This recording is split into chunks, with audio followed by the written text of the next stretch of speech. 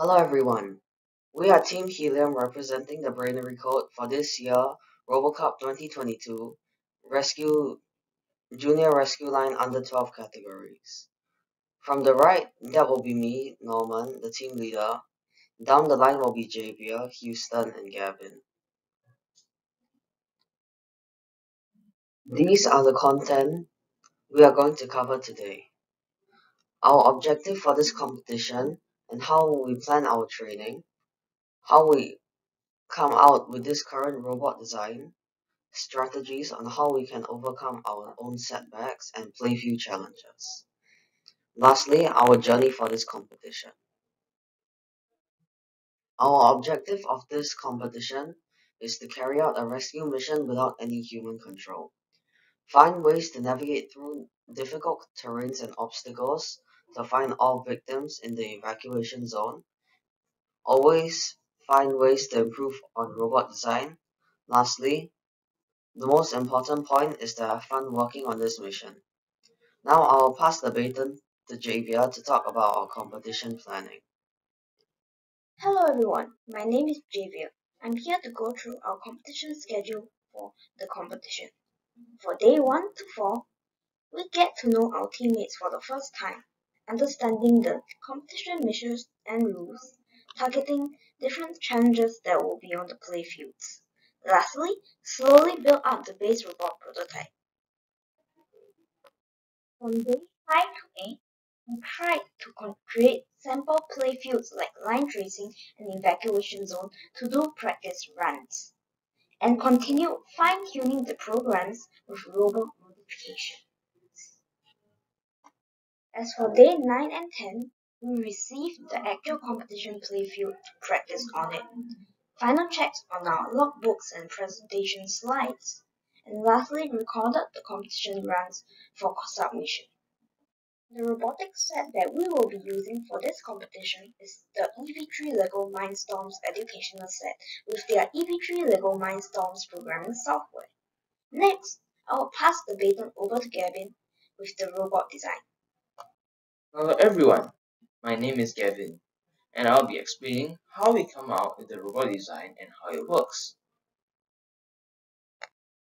For the mechanical design of the robot, we use 3 𝗍𝒑 large motors, 2 for movement and 1 for the evacuation zone cage. Tracks are used for movement because of the larger surface area and many bumps on the surface. With the large surface area and many bumps, it creates more friction and can grip onto the speed bumps or ram to climb over them. The 3x7 angular beams help to straighten the robot when it hits the wall. The large motors are placed backwards to mimic a rear-wheel drive, which it gives the robot extra push to overcome ramps and speed bumps. The rescue kit is held firmly by the frames and axles on top of the cage before it deploys. When the cage is deployed, the rescue kit will release the frame, and the one-way movement axles will drop and hang around the cage. When the robot sweeps around the evacuation zone, the victims will pass through the hanging axles and trap in the cage. As for the electronic design side, the 𝗍𝒑 ultrasonic and color sensor are chosen. The ultrasonic sensor is used for object detection. It uses ultrasonic sound waves to measure distance. Therefore, it can detect clear, transparent objects easily. 3 color sensors are placed in a straight line to mimic an actual array sensor for line tracing. Now, I'll hand over the baton to Houston. Hello everyone, my name is Houston. I will explain how we tackle the line tracing part in the playfield. Firstly, we have decided to do array line tracing as our main line following program. It helps to keep the robot on the center of the line as much as possible.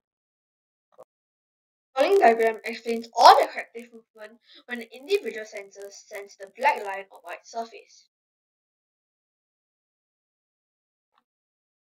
When the robot sensor sense all black, it will gently move back to find the green squares.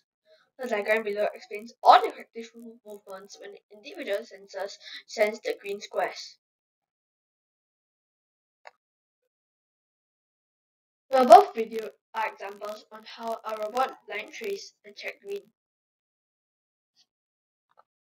When the ultrasonic sensor senses an object in front of it, it will stop and interrupt the line tracing program, activate the object detection program. The robot will maneuver around the object until the selected color sensor senses the black line and continue the line tracing program. I will hand over the baton back to Norman.